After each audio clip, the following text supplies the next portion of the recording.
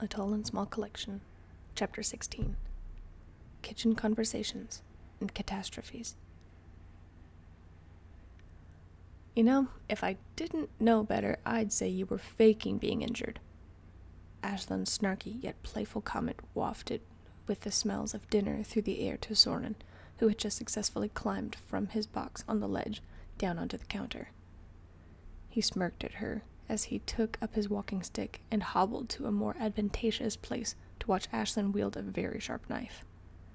It had been 9 days since their conversation about bottle caps and coming to the kitchen for company and conversation. The agreement was simple. Soren agreed to come to the kitchen in the box as long as Ashlynn adhered to their initial rules Soren laid. Ashlynn, wanting to keep Soren off of the immediate counter so he wouldn't accidentally get hurt, laid the ground rule that he was supposed to stay on the far counter near the bread box. They both agreed, leaving them to their current situation of Soren climbing down from the bread box to the counter and Ashlynn watching while making dinner for the both of them. Their conversations were getting longer, and Soren had to admit he was feeling more at ease. His guard certainly wasn't down, but Ashlynn had done everything he'd asked. Still, complacency was dangerous. He didn't think she was going to do anything to him, but it didn't stop him from imagining what could have happened, or what could still happen if she changed her mind and decided to keep him from leaving. Because of the way he thought, Soren was always trying to ensure he was ready for every possible scenario. Even now, Soren was mere inches from his entrance to the walls. He could dart inside at a moment's notice as long as his leg cooperated and leave, going back to his world and his way of life. He could make it back to his family. The injured leg wouldn't be as much of a hindrance now. Soren stared yearningly at the electrical cover, but shook the impulse out of his head. Ashlynn was right about one thing. He was a lot better than he was a few weeks ago, but still not good enough to survive on his own. It killed him being so close, and yet so far from freedom and independence. And yet, at the same time, it didn't. During this compiled time of 2 weeks, Soren had to admit that residing with Ashlynn wasn't the worst thing that could have happened to him. Considering the facts, Ashlynn was probably the best thing that could have happened. At the very least, she was the best human in the apartments in Soren's book. "Right, you caught me," Soren muttered as he leaned against the wall, placing the majority of his weight onto this uninjured leg. He folded his arms against his chest, not realizing that his tone and body language were clear indicators to his human counterpart. Ashlynn, only beginning to get a glimpse on how to read Soren's already subtle expressions, stopped cutting to look at him. "Hey, you okay?" she asked. Soren closed his eyes and rubbed his knuckle into the corners of them. Feeling her eyes on him, he loosely wrapped his arms around his torso a little tighter as he nodded. "Yes," he replied after a moment. "Just thinking." Ashlynn's eyes glided over from him to the electrical socket near the bread box. She remembered the second time she found him. He was passed out on the counter near the box, and the cover was slightly ajar. A knowing look glazed her eyes for a moment. In an effort to relieve the tension, she set the knife down onto the cutting board, took a step back, and leaned across the opposite counter near the sink. You can leave if you want," she said softly. It caught Soren off guard, and his eyes flicked up to see Ashlynn looking at him earnestly. "I know it's part of the rules and everything. I don't know what's going on in your head, but I thought I'd say it again. It's been a while since either of us mentioned it." Soren wasn't sure where this came from until he snapped out of his stupor and glanced at his body position. She was either more insightful in that moment, or he was too easy to read. Either way, Ashlynn figured out what was going on in his head. He unfolded his arms from his torso and glanced away, now slightly embarrassed. He hoped she couldn't tell that his cheeks were burning a slight shade of pink. Soren's mom always said that he always turned a light shade of pink when he was embarrassed. "Yeah, I know. Sorry, I was just thinking." Soren reached up and scratched his scalp, ruffling his hair, which was beginning to grow to an unruly length.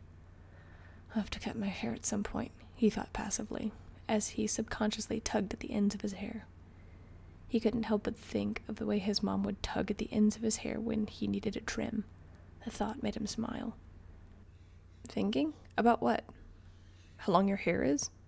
teased Ashlynn, as she approached the cutting board and resumed her work. Soren half laughed, half snorted, and turned his attention to her. "Is that your question for the day?" he asked rhetorically. "Better not be. It's a sorry excuse of a question," returned Ashlynn. "But seriously, what you thinking about? You get this look on your face, and for the life of me, I can't tell what you're thinking." "Is that a bad thing?" asked Soren.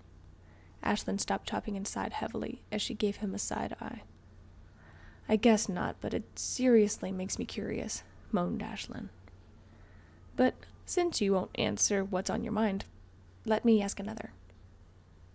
Soren thought about saying something else sassy or jokingly, but he didn't want to frustrate her. "I guess," he sighed. "What is it?"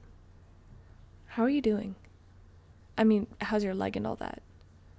Are you actually feeling better or putting on a brave face?"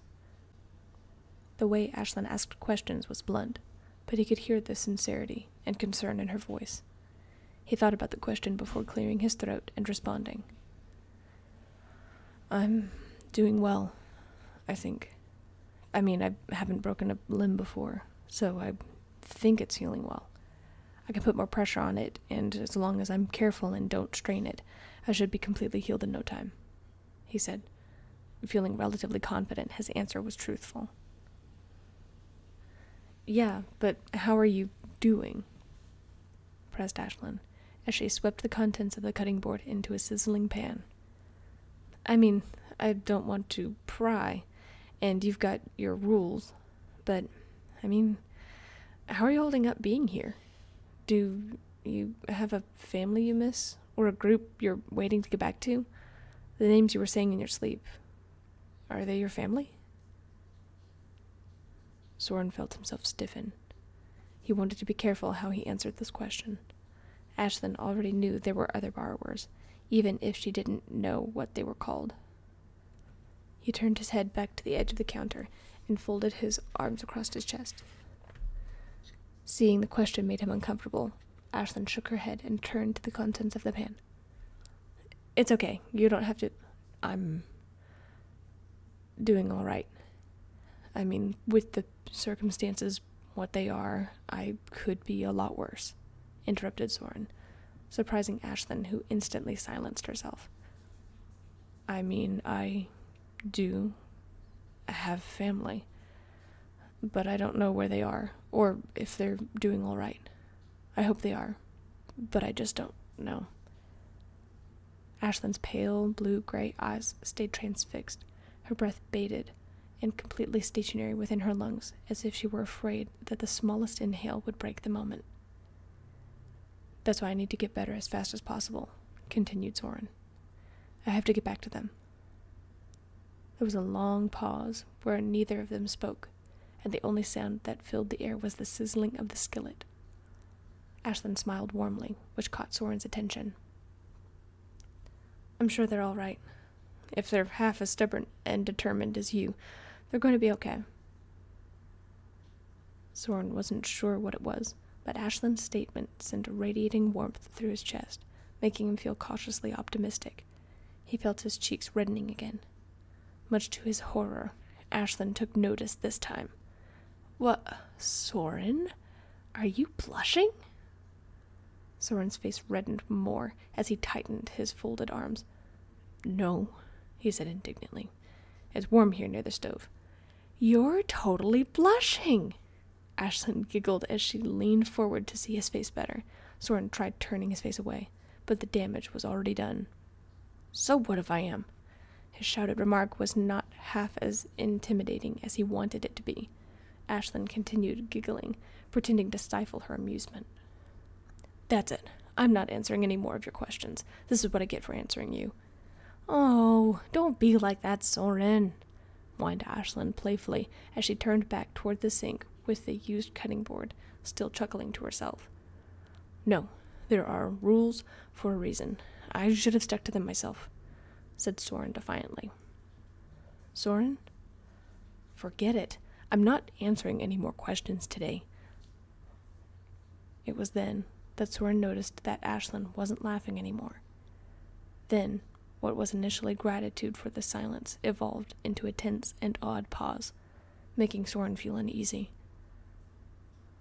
Soren? There was something in her voice, something odd. He couldn't place it. He glanced up and saw Ashlynn taking a few cautious steps backward, away from the sink, her eyes transfixed on the ground at the corner of the wall.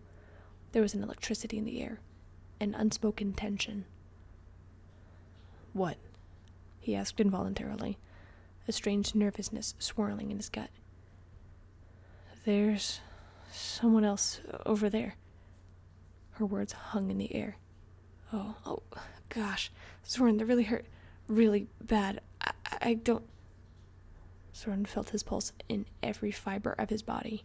He seized his walking stick and hobbled to the edge of the counter. Someone was hurt? Another borrower? Soren reached the edge of the counter, his nerves vibrating and on edge within every part of his body. He followed Ashlynn's finger, which was now pointing, and caught a glimpse of a small figure collapsed on the ground. Soren recognized him instantly. Before he could stop himself, he called out to the collapsed and shivering figure on the ground as loud as he could. Dorian!